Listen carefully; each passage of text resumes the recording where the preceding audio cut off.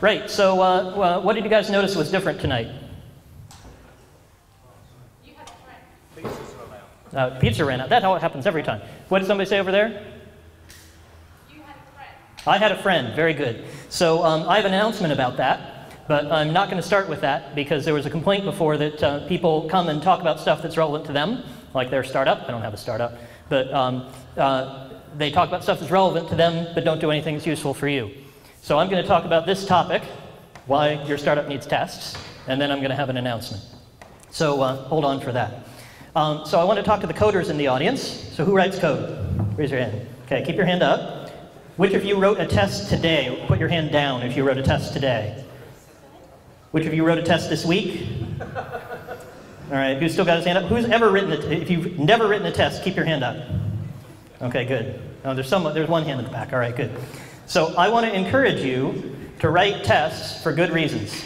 So I want you guys all to listen. I'm going to poll you at the end and see whether those of you who kind of maybe wrote one this week or this month, but not writing very many, I'm going to try to encourage you to do it, but for the right reason. And the way I'm going to ask you to remember that is with 3 different words that start with the letter D. And I'm going to tell you some stories from Tim Group, the company that I currently work at. There we go.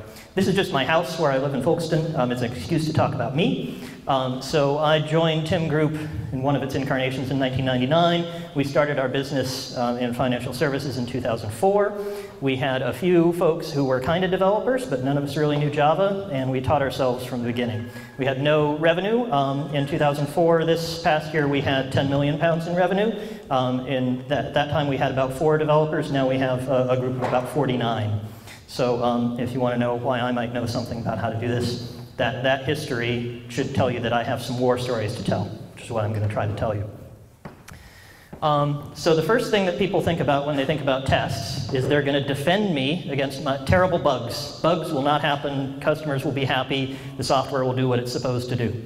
That's almost unimportant to startups. So people often skip tests because they say, oh, I'm a startup. Doesn't matter to me. So the story about that, in the early days of Tim Group, we had a tiny little office and hardly any room. And I was sitting in my chair and I rolled back too fast. I just kind of pushed back from the desk because I'd finished something.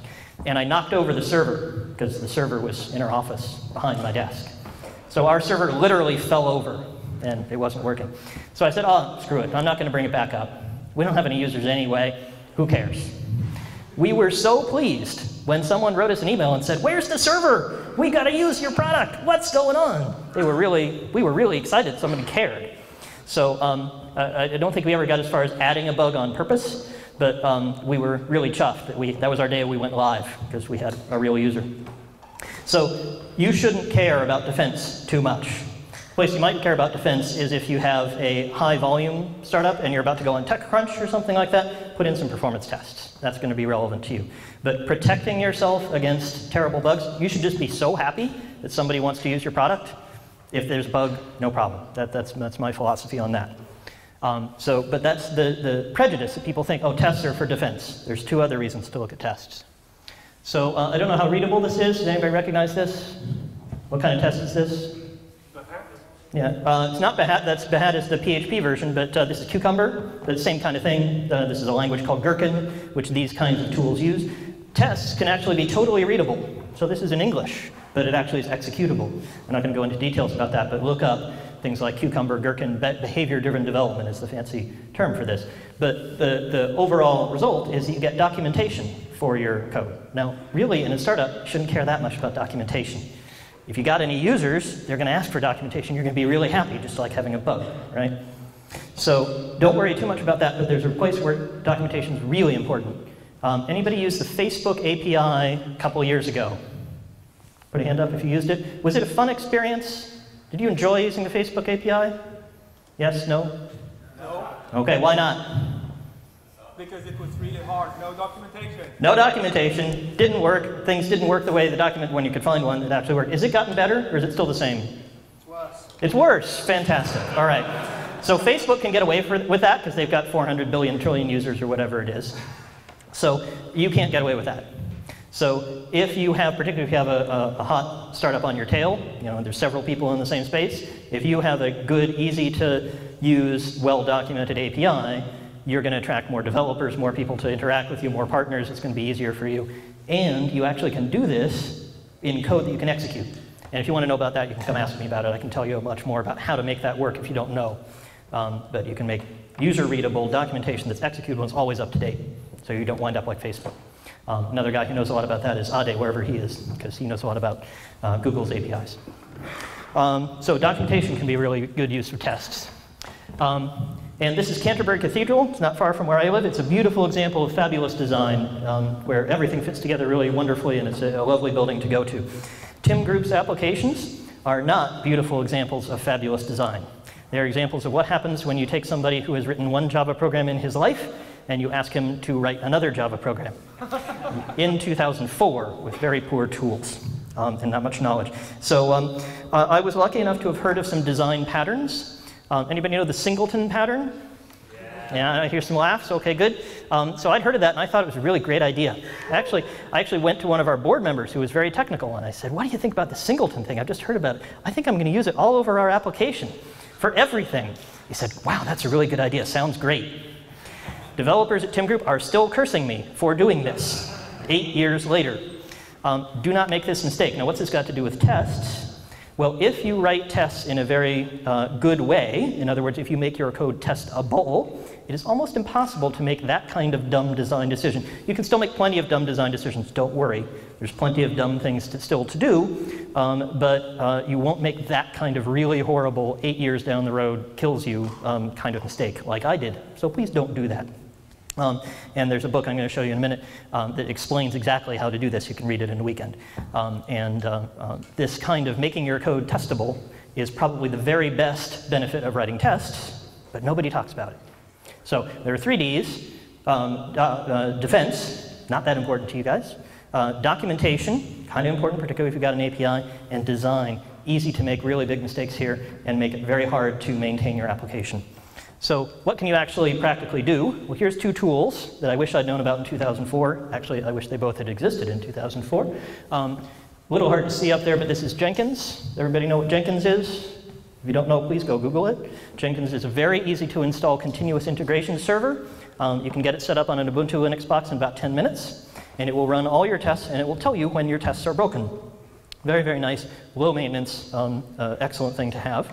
And this is a fabulous book which explains exactly how to get those design benefits from your tests. And again, this is Java-based, but it's quite relevant, and there's actually some translations on the web into other languages like Ruby. The examples are fantastic. The people who wrote it are very bright, and they will help you to understand how to write tests first, create testable code, and make sure that it has good design. All right? So have I convinced anybody to write some tests? Raise your hand if I've convinced you to write some tests. Okay, at least a couple people. Good, I reached you. If you're still doubtful, please come talk to me. I'd love to talk to you more about why tests might be relevant to you. All right, announcement part. So I used to work at Tim Group. As of Monday, I don't work at Tim Group anymore. After 13 years. That's a bit of a big change for me. It's a big change for a couple reasons. I'm moving from Tim Group to something called Secret Sales. You've probably never heard of. It's about 50 people over in Notting Hill. So I'm moving from finance to fashion. Not so sure about that. Might have to have a makeover. And I'm moving from Java to PHP. I'm going to have tattooed on my forehead, PHP is a real language, because it is, if you use it right. And they have some very sophisticated stuff at Secret Sales using PHP. I'd love to tell you about it. Things like continuous releasing, which we've never been able to do at Tim Group. So there's some quite nice stuff. First-class functions. It's a real language, really. So I'm going to learn all about what happens at Secret Sales, and that makes some changes that might affect you guys. So this is the Telegraph, and I don't know how well my words are coming out there, but it says, I buy you lunch. So that was always my offer, right? As I come here and I'd say, do you like the beer? You said yes. And I said, would you like some advice and a free lunch? The same deal that Jeffrey just made with you. And Tim Group, being in finance, quite profitable, doing well, was willing to fund me buying you lunch. So that was a good deal here at the Telegraph. Many of you have come and done that and said the advice was useful. So I said, okay, well, I'm going to be over in Notting Hill with a company that's not doing, it's doing well, but it's not as profitable yet. So this says, I'm sorry, it's hard to read, you buy me beer. So I had this idea that maybe you could come to Notting Hill, and instead, because I bought you lunch for a while, maybe you could buy me some beer. and I would still give you startup advice if you'd like that. And then I realized, actually, I don't drink beer. So I have this other idea, which is you buy you beer. So how this is going to work is that I'll have kind of an office hour. I don't know quite how I'll do this. I'll see who responds and how we set it up. But I'll have an hour or two in the evening, and you come around, and I'll sit in the pub, and maybe I'll nurse a J2O or something. And you buy yourself some beer. That'll keep the publican happy. And over in Notting Hill, I'll chat to you about your startup and give you whatever advice you'd like. The advice is worth what you pay for it, but some people have said it was useful to them. So you can ask those guys. Who's had advice from me?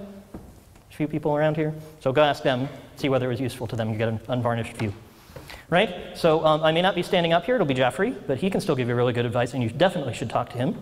I always say that we're hiring at Tim Group. They still are. Please go work for them. They're fantastic. You can also, if you want to learn all about the fabulous things in PHP, please come work for Secret Sales. That's my pitch. That's where to find me. And I'd love to talk to anybody afterwards. Thank you.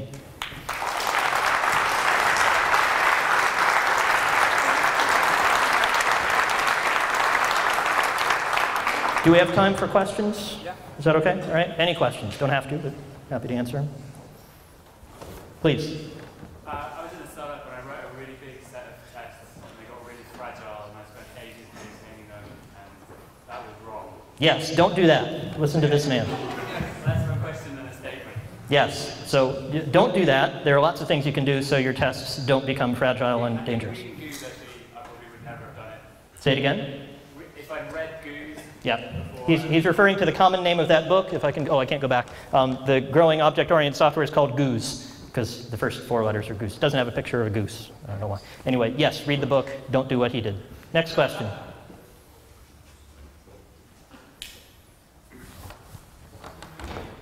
Sorry?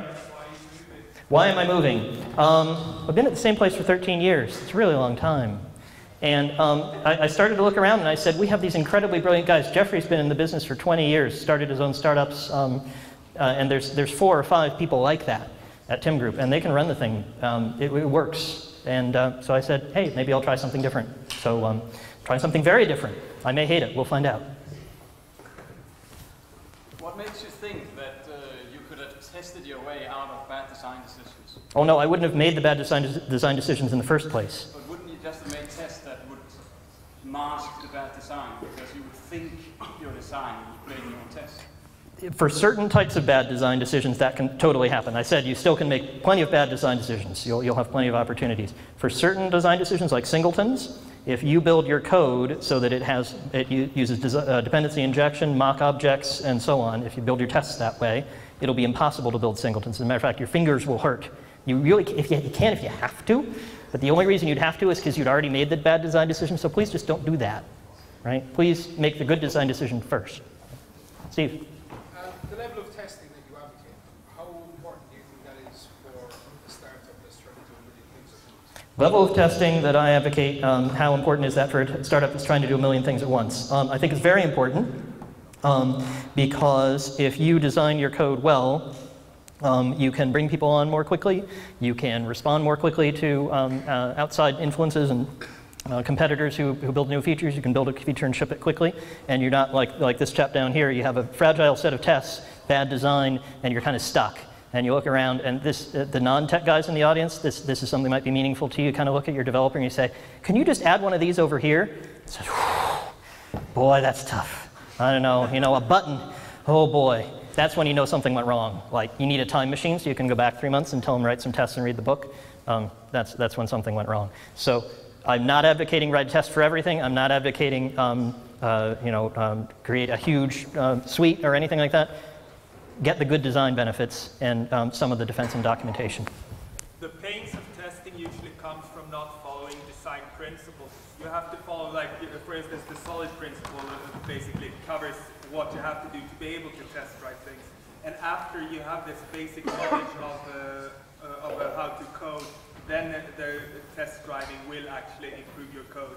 But you can't start test driving and think you would write beautiful code. You need the principle as backup. Absolutely. So he's suggesting that you need good principles in order to get these benefits, no question. So solid principles are a good example of that. I found that when I started testing, I found that certain things were hard, and they forced me to learn those principles. So it's a chicken and egg situation. I found that I needed both. And I actually relied more on the testing. That just happens to be how I work. There are some people who can write brilliant, wonderful, totally well-designed code without any tests. Good for them. There are like 2 of them in the world there. It's very hard. But if you're a normal, ordinary mortal like me, tests will help force you in the right direction. But absolutely, you've got to have the right design knowledge as well. Other questions? Yep? Say, retrofitting tests. Can we get a time machine? I hate retrofitting tests. They're very painful. So if you made bad design decisions and you want to write tests for that, is that what you're saying? Yeah, and we're stuck with it at Tim Group too. And I always tell all the developers, if you find any code I wrote, you can find it in SVN and you see it, just delete it, because if I wrote it, it's almost certainly bad. So that's one method, to delete the old code, but that's probably not an option. It's really painful. And you can do it, and you write wrappers around things. For example, if you want to write good integration tests, but your code doesn't have good APIs, you can write your own API. You can write a little REST layer so you can actually send HTTP messages to it and get HTTP back rather than whatever weird protocol you're using. You can do that kind of wrapper and that kind of stuff. It's really tough. There are some good books on working with legacy code is a very good book. I don't know whether it covers testing specifically, but it's that kind of thing that you're looking for. I'd be happy to talk about your particular situation. Come find me. You have to rewrite.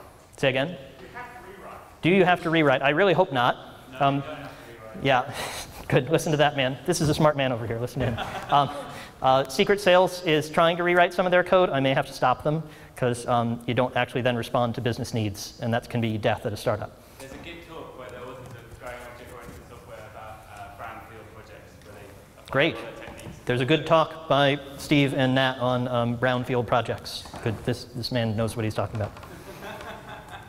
At the back. So, squirrels.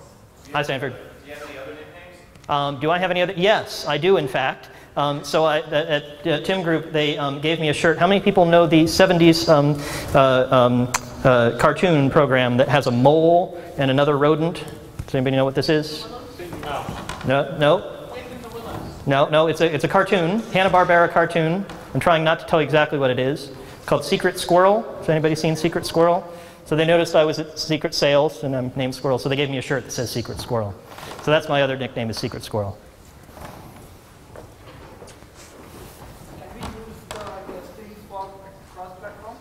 Can you use testing cross-platform? Yes, particularly, and I don't have a lot of experience with it, but particularly if you have APIs to your code, that can be very nice. So you can have test your API for the back end, and that's common to everything, and then you might have a front end that's in different platforms. But it really matters what, it depends heavily on what you're doing. Mobile devices don't seem to have anything like the testing ability. They're kind of like web browsers were in 2002. So maybe in 10 years, mobile devices will be as easy to test as browsers are, which is not very hard, or not very good, easy today, but better. So mobile is particularly tough, but an API can often help. If you can do everything in your application via an HTTP message, it's pretty easy to test because you just send a lot of HTTP. If you've got to send proprietary protocols, do a lot of things over the wire, have very fancy front ends to get to anything, you're going to be in the situation this gentleman's describing, where you have a lot of fragile tests. Am I done? Okay. Come see me if you have more questions.